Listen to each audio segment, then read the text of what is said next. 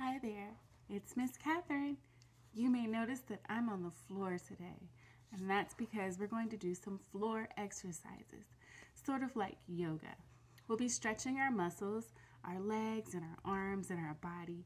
Stretching is essential to before you work out and after you work out, or also before you dance and after you dance. When I teach a dance class here in my hometown where I live now, I make sure that I stretch the students properly and I stretch the students afterwards to cool the body down. So we're going to learn some basic stretching techniques, and I hope you're ready. Yeah? Let's go. Oh, one more thing. Stay tuned at the end of the video where I'm going to show you how to draw a sloth. You ever heard of a sloth? Yeah? No?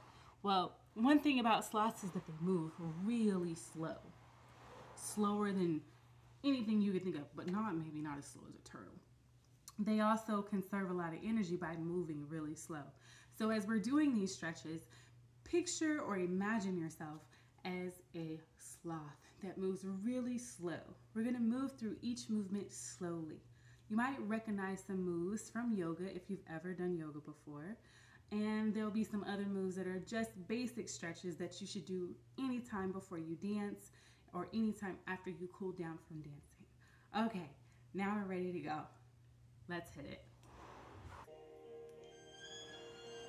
All right, start with your feet in a butterfly position. And bounce your legs if you need to. Take hold of your toes and bring yourself in. Bend your head down for the ultimate stretch in your lower back and neck. We'll hold it for 8 counts. Since most dance routines are done in 8 counts, we'll hold for 8.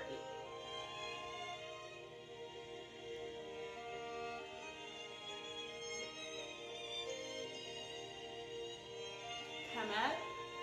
For an even deeper stretch, you can bring your legs farther out and then farther down.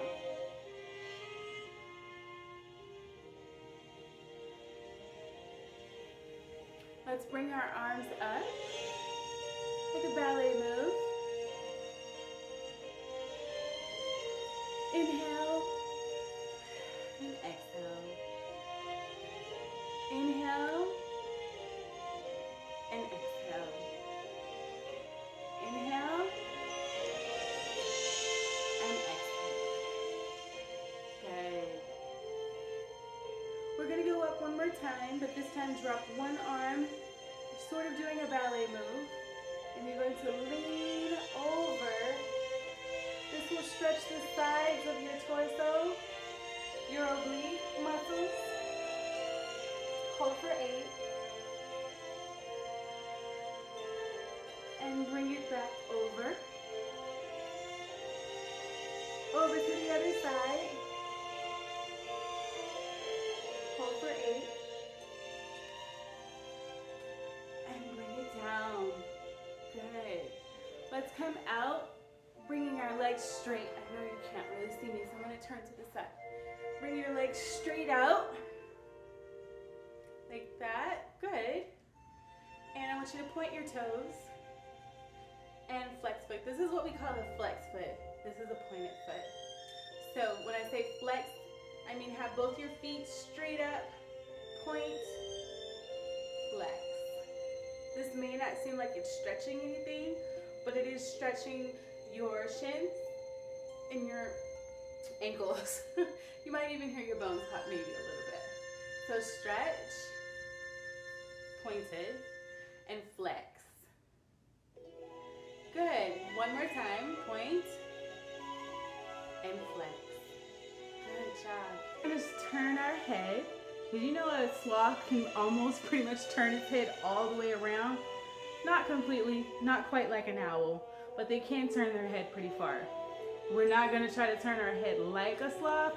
We're going to just go as far as we can go, which is to the side. This helps stretch your neck muscles. Back forward to the other side.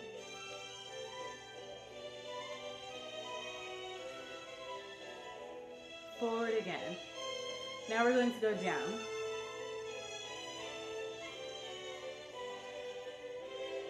And back.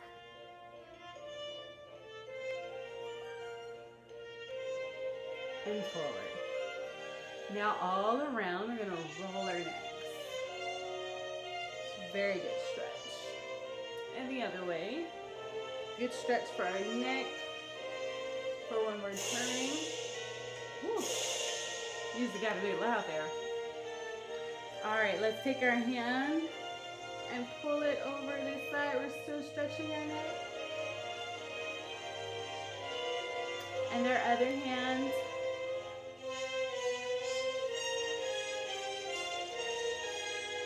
Good. Arms up. I'm going to bend one down and I'm going to pull my elbow.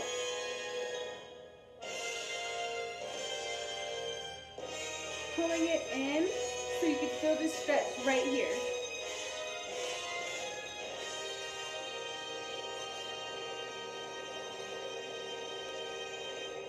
And the other way, the other side.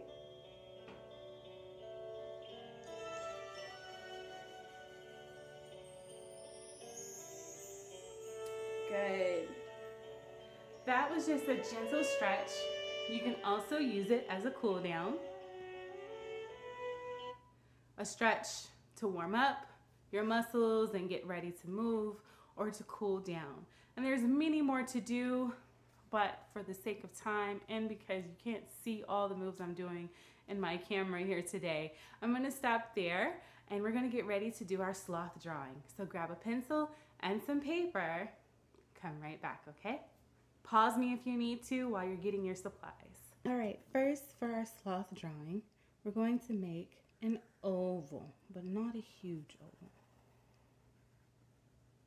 This is going to be the shape of the sloth's head. In the middle, we're going to make another oval. This will be the sloth's nose. It's okay if your oval or your circle isn't perfect. Mine isn't perfect, and that's okay. We're not perfect people, and it's okay. The next part we're going to do is we're going to sort of make a Batman symbol, or maybe like you ever drawn birds and you just kind of dip it. So it looks like a very wide M. That's the sloth's hairline. Next, we're going to do some eyes.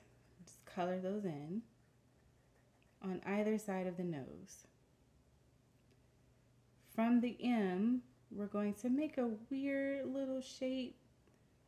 I don't even know what shape to call it, but it's going to be up towards the M, around the eyes, and then down. This is this part of the sloth, how it looks. You can give the sloth a little smiley face there if you want. They often look like they're smiling anyway, if you've ever seen a picture of a sloth. So I'm going to make some marks right here in the middle of this little ghost shape that I made on the sloth's face. From here, I'm going to make a curvy line. And I'm going to do it again right here. Another curvy line. On the outside of this curvy line, I'm going to make a line. And then I'm going to put an oval on top of the line, but at the end of where I stopped at the line. I'm going to do the same thing on this side. I make a line and an oval on top of the line. I know you're like, this is a weird looking sloth. I hear you. We got to finish it. So I'm going to make a line on the inside of the curves, and then I'm going to curve it around to make some arms. Do the same thing over here. Curve it around to make some arms. Now I'm going to give the sloth a big old belly that hangs below his arms. I'm going to curve that line up here because this is part of his tummy, or her tummy. You can make it a girl if you want. I'm going to finish the feet by making a V right here and going up. Making a V and going up. So now I have the little sloth's legs. Now sloths also have toenails. Sometimes it's a two-toed sloth, Sometimes it's a three-toed sloth. I'm going to do two toes by making one big sharp triangle and putting a line through it. And that means he has two toes. So he's a two-toed sloth, or she's a two-toed sloth. They also have the same thing on their fingers. So I'm going to make a big long nail, like a triangle, and put some lines through it. On their feet, and make some little lines on their feet. They have little folds on the inside of the feet. All I did was made a smile face and a frown face. So like a smile and a frown right on top of each other. And then that is our sloth. If you want your sloth to be a girl, you can give it some eyelashes. I don't know if sloths have eyelashes for real. I've never really been close to them. Color it in. I don't have my crayons next to me, but I'm just going to color in this little part of the sloth head. Maybe make it look like it has some hair. And I think I might put a bow on top of mine. Make it like sort of cartoonish, you know? I think that's what I'm going to do.